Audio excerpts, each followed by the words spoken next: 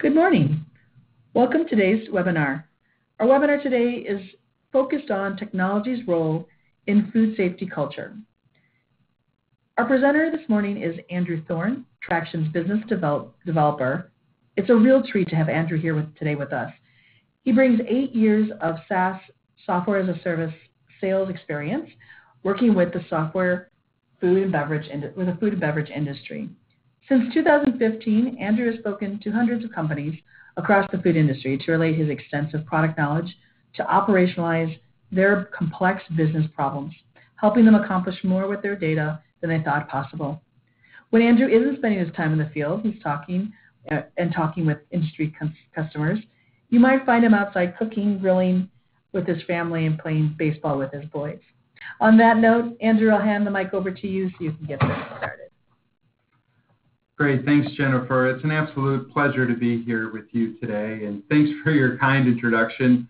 I'm thrilled to talk about some issues that I see happening throughout our food industry today and to share a few stories from other key voices that I've had a chance to speak with. Food safety culture really is a big deal, and this is a great way for our audience, our viewers, our listeners, to hear some real examples how to put food safety culture into practice and probably enhance what they have or simply confirm what they have in place today, make sure that it lines up. A little bit about Traction as we get started. Traction customers, from the time I typically start talking with them, struggle with quickly identifying risk across their supply chain into one unified place, rendering them a little bit more susceptible to safety and quality breaches and even tracing ingredients to pull for a recall situation. Traction's risk solutions are used by restaurants and grocery retailers who oversee 15,000 locations in 90 countries and rely on Traction to operationalize food safety, thus reducing the risk in their food chain, their regional markets, and their retail stores.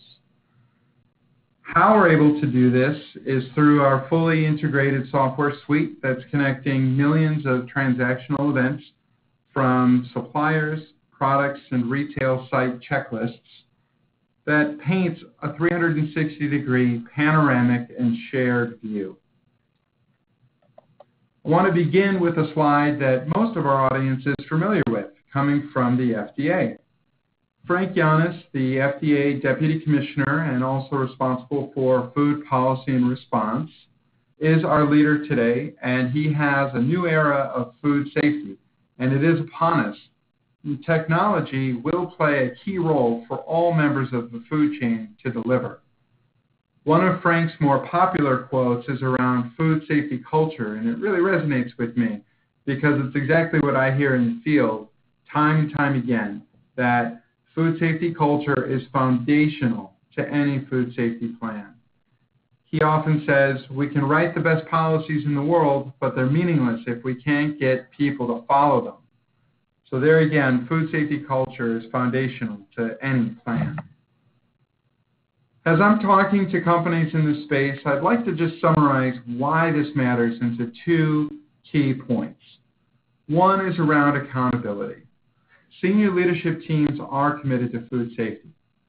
Two big areas that I want to dig into here on this is, number one, leading by example.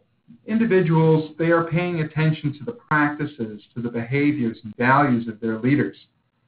They see their leaders taking no shortcuts, no exceptions. The second aspect of accountability is leaders must see their data to benchmark the results against their goals and to take action. Actions can be as simple as praising high achievement or following through when stated goals or performance or behaviors are less than the mark.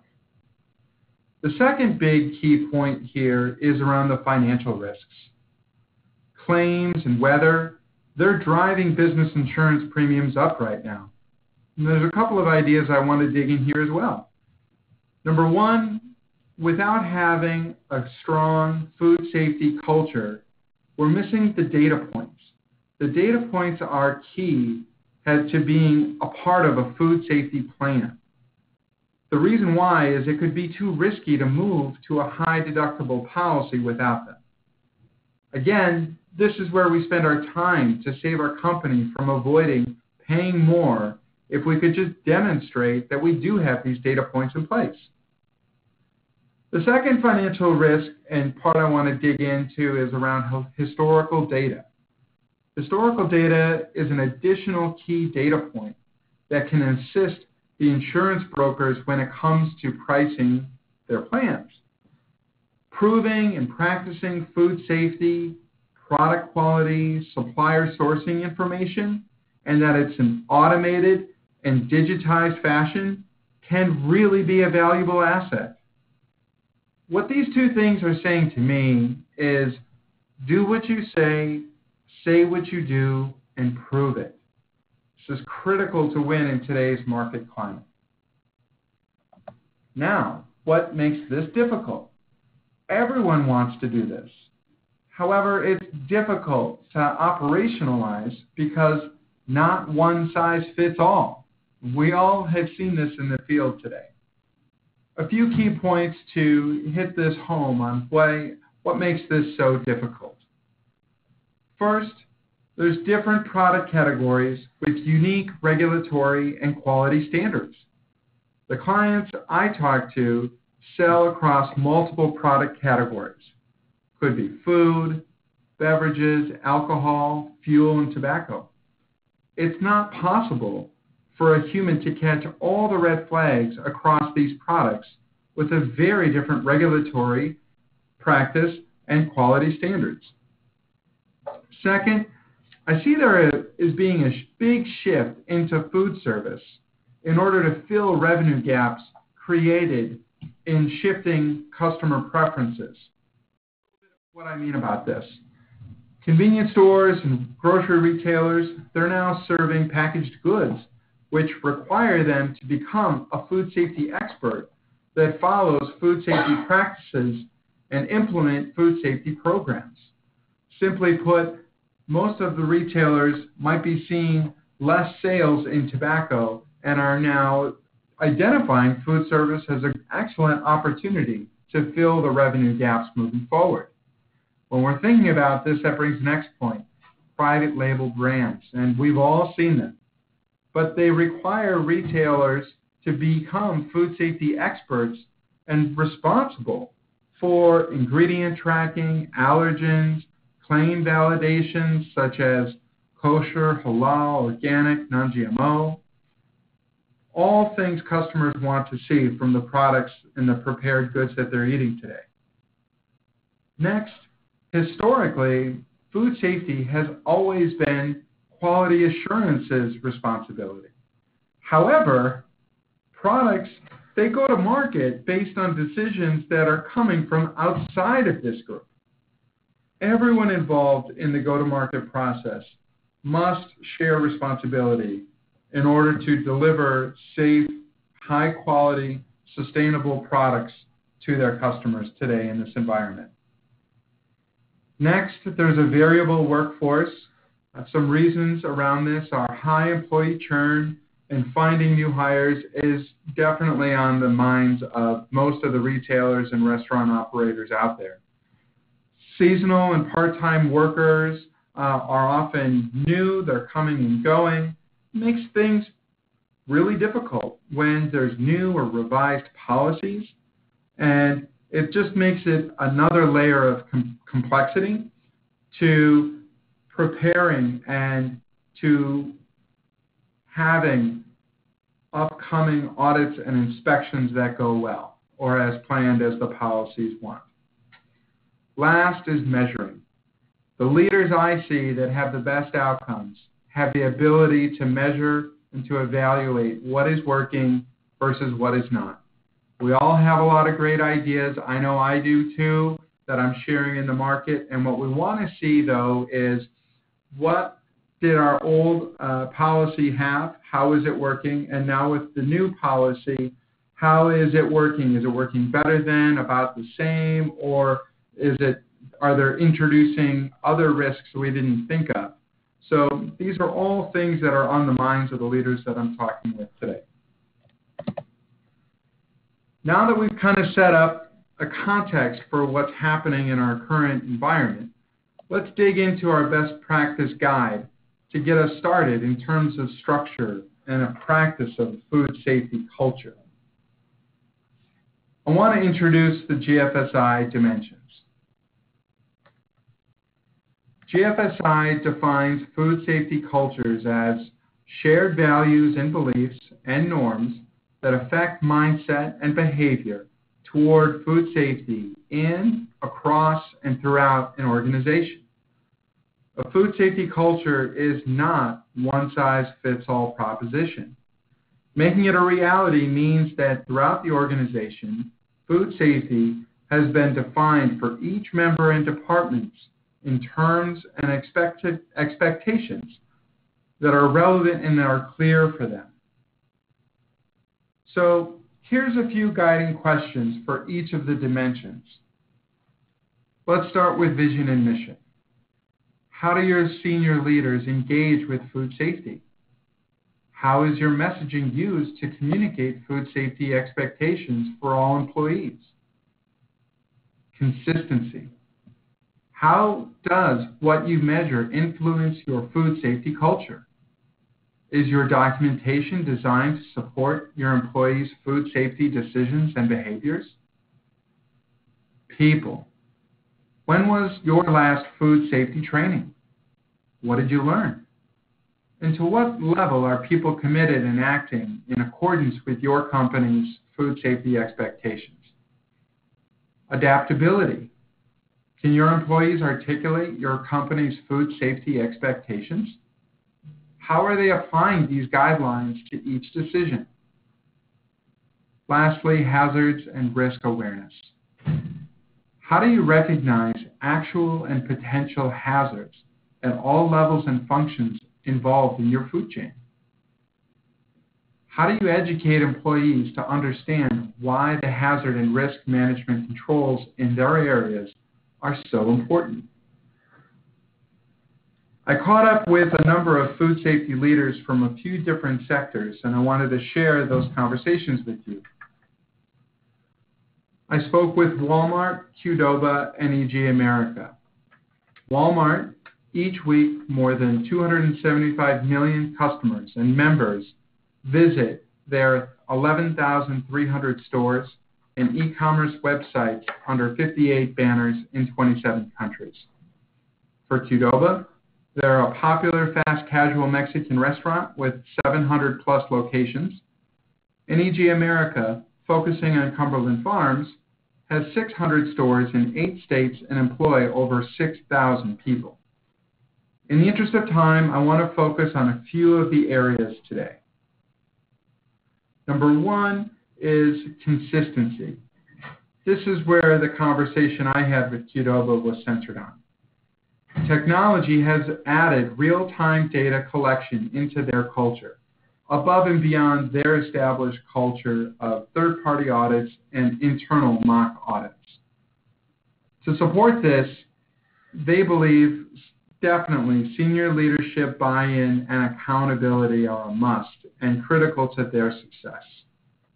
Also, food safety focus is not just in the store, it's also in the supply chain because it's taking pressure off of the store team members so they can focus on customers.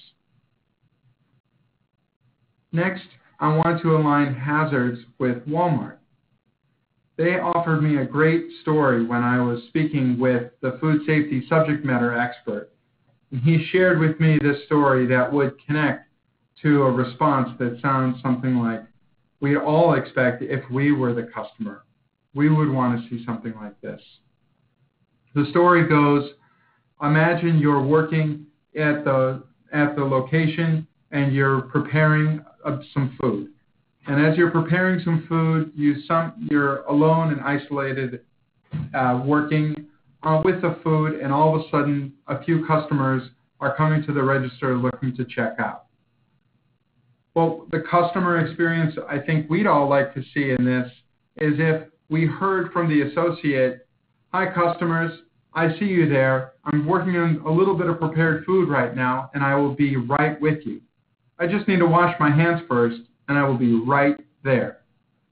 That's a fantastic example of what I heard Walmart would see with their food safety culture.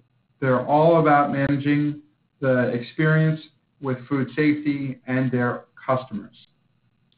Also, some keys to the success from a food safety culture perspective have been messaging. They make sure that it's clear, simple to understand, and consistently reinforced across digital, video, and printed internal communications. Next is the quote in the conversation that I had with EG America associated to adaptability. They have quite a unique environment that they're working in. In their environment with over 600 locations, they have fuel, tobacco, and food that's being prepared on site. And the food that is being prepared sometimes is prepared in multiple different ways. So it's a very unique set of characteristics, also in a highly regulated environment. Sometimes they're a food manufacturer, they're also dealing with food, and their operation is open mostly 24/7. Some aspects of their culture really speak to adaptability. They need training, and they need training that's both informal training courses supplemented with constant reminders. This has been a really good way for their culture to be more responsive and adaptable, and that's why I chose them to this associated GFSI dimension. Next, I want to describe and articulate a little bit about how technology is an enabler for the GFSI and the strong food safety culture. In my mind, there's several capabilities that enable this, and they align exactly to the outcomes we want to see delivered. A little bit about each of these capabilities. We talked about this earlier in our conversation today, is measurement and benchmarking the behaviors and the principles that we have. Having technology to share the process that's bringing together and unifying several different functions.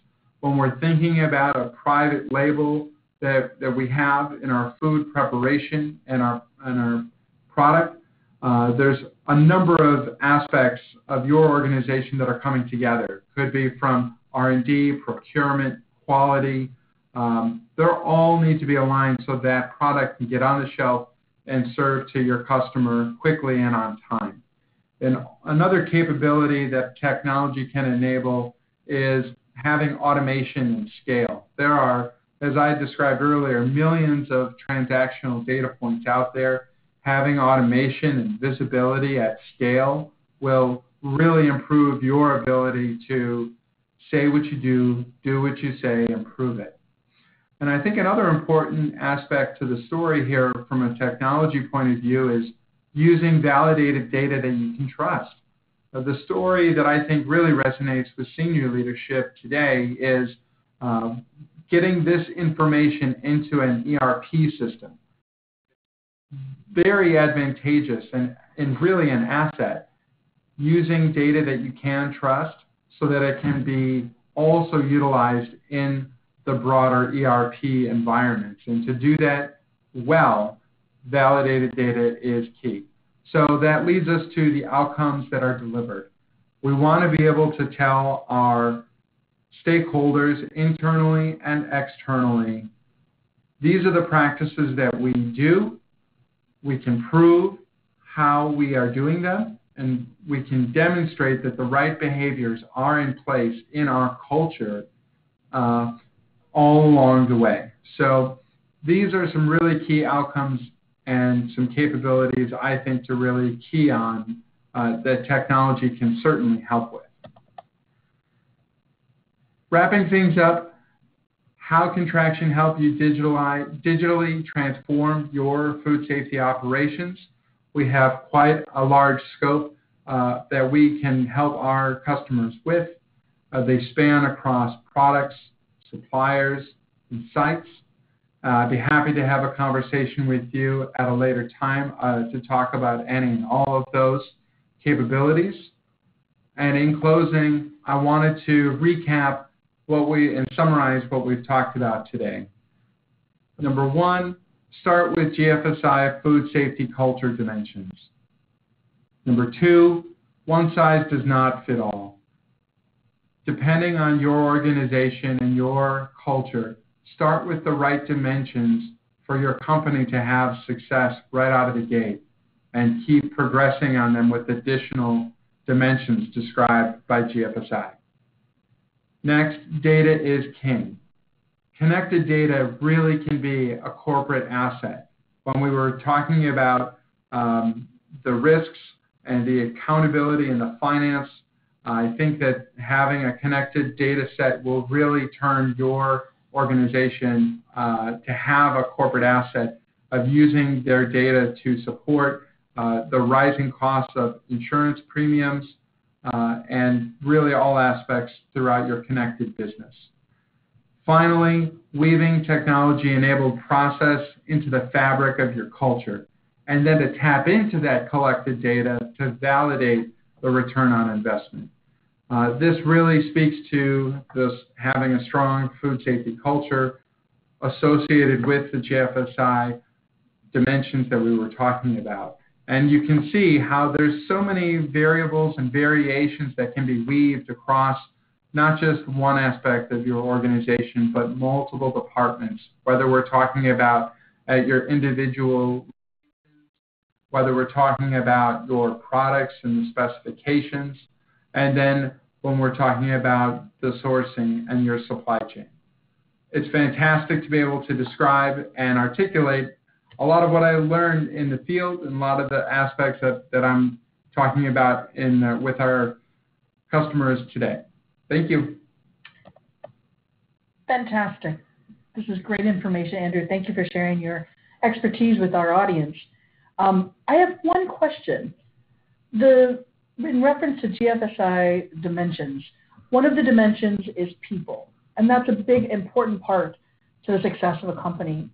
So in the conversations you had with those in the industry, what were some insights that our audience can take away about this people dimension?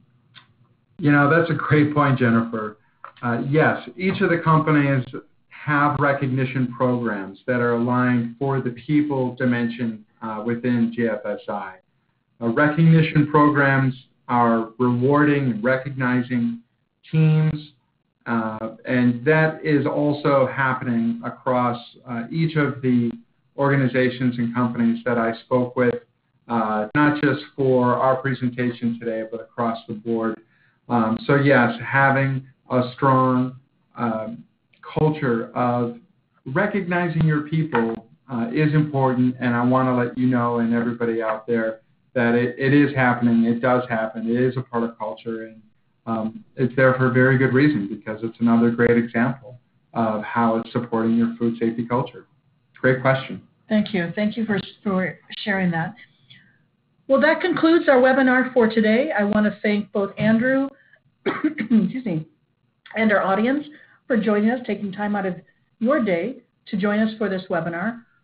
You can learn about future webinars that Traction will hold in the near future on traction.com, which is our corporate website, our company website. We look forward to connecting with you again. We look forward to sharing more about our technology suite with you and how it can help you automate, operationalize, and weave food safety culture into your organization through digital transformation. Thank you again for your time. Have a great day.